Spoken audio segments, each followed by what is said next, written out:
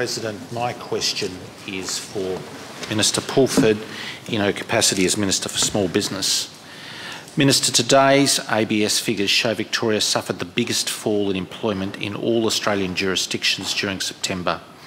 Many of these, Minister, in small businesses for which you are responsible and who are not surviving the extended lockdown. Do you accept at least some responsibility for the damage and devastation in the small business sector that these job losses point directly to? Thank Mr Davis for his question, which perhaps relates a bit more to my employment portfolio than my small business portfolio, but obviously they are intimately linked and related, and as the single biggest source of employment in the Victorian economy, the two can't be decoupled.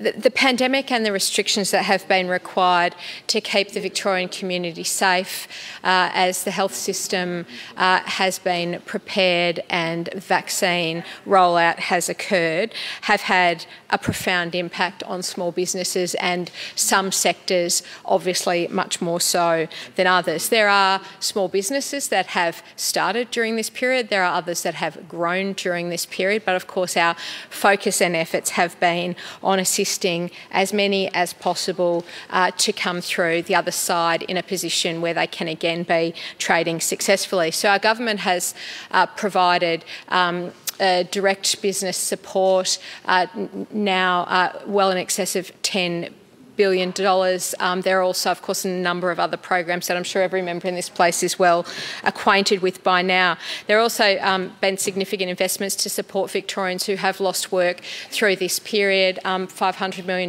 for Working for Victoria, and then $619 million for the New Jobs Victoria program.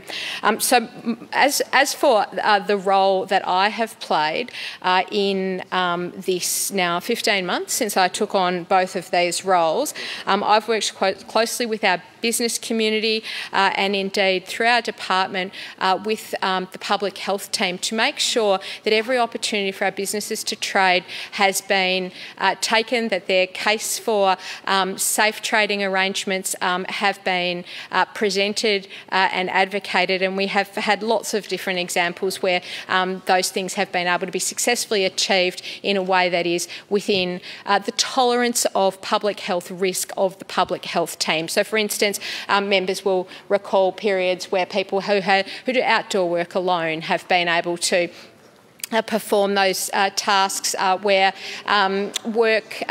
resumption of work arrangements and restart, financial support for restart, but also other support for restart has been a feature of really every day of the 15 months that I have been involved in the pandemic. I was very proud to have reintroduced and made for Victoria to be the first Australian jurisdiction to reintroduce the Commercial Tenancy Relief Scheme as we've confronted the Delta variant, and now I must say it is heartening, and it is really a really positive turn to see our small businesses now preparing to reopen over the next couple of weeks and hiring again.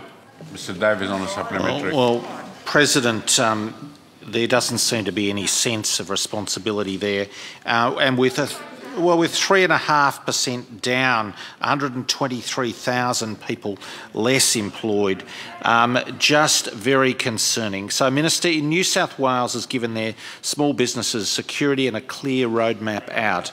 And, Minister, despite the harsh, indeed vicious lockdown in Victoria, case numbers are yet again at a record number in Victoria. So, I simply ask... Thank you. President, thank you. Mr Davis, to continue. So case numbers are yet again at a record high, an Australian high. And I ask, therefore, when will small business know what on earth your government is doing and when they will reopen?